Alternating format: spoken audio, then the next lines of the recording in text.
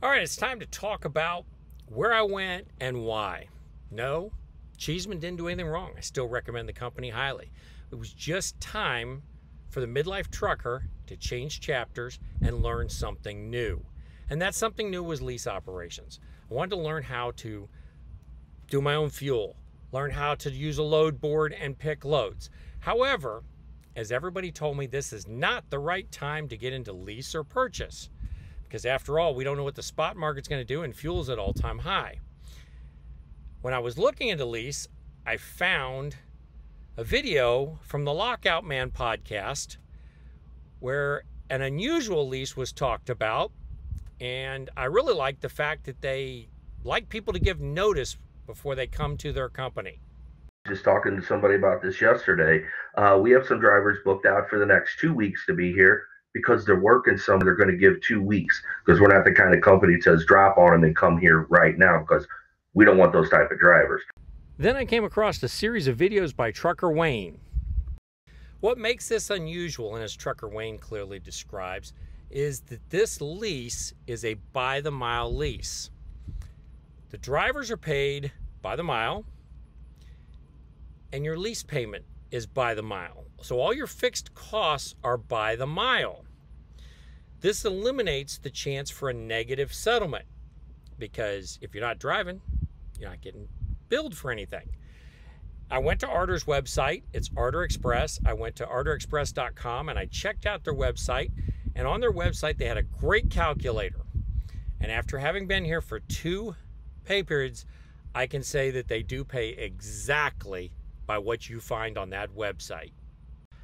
I went to their website, I checked it out, I looked at their leasing program, I liked what I saw. I really liked the fact that it's so transparent. Everything is on the website. Everything you're going to be paid, everything you're going to have to pay is on the website. Just like Cheeseman. I said I like that about them. They give you all the information on your website without you having to contact a recruiter, give up your email address, or any of that stuff first.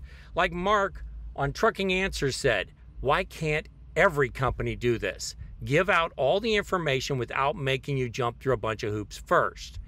Anyway, exactly what I'm going to pay in fixed costs is there per mile, and exactly what I'm going to be paid is there. It doesn't get simpler than that.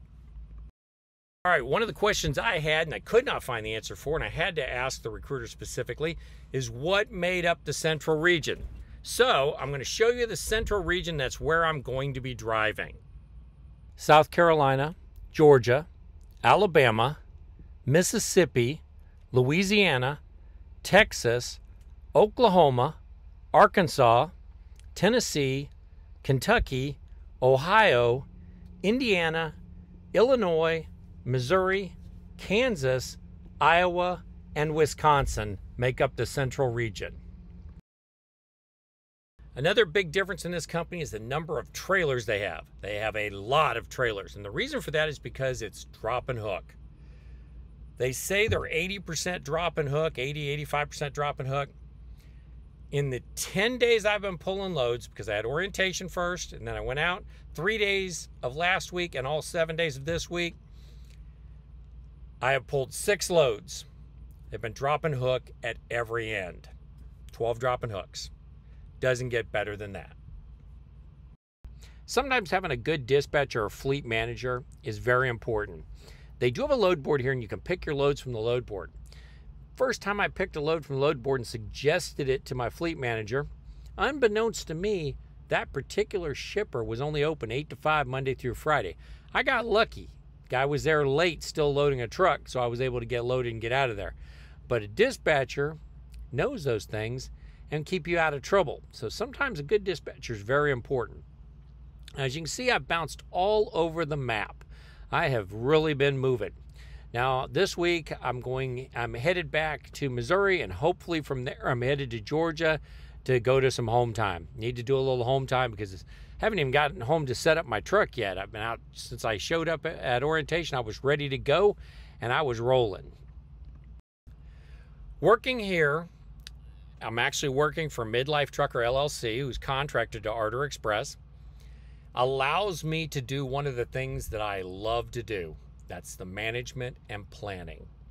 Yeah, the driving is great. Nothing like driving down the road and going past the Corvette Museum or seeing the Uranus Fudge Factory as you're driving by. All of those things are great. Enjoy the road, enjoy listening to the audiobooks, enjoy listening to the podcasts.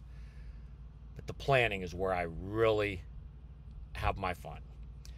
Sitting there trying to get all the pieces to come together, planning the route you're going to do, and planning your own fuel solutions. Using 4 different apps to find the cheapest fuel en route. And you can't just look at what's the cheapest. You've got to also consider, hey, how do I have to go off route to get this? Is this at the beginning? Is this at the end? A lot of planning, a lot of calculating, a lot of figuring going into this. And I'm enjoying it.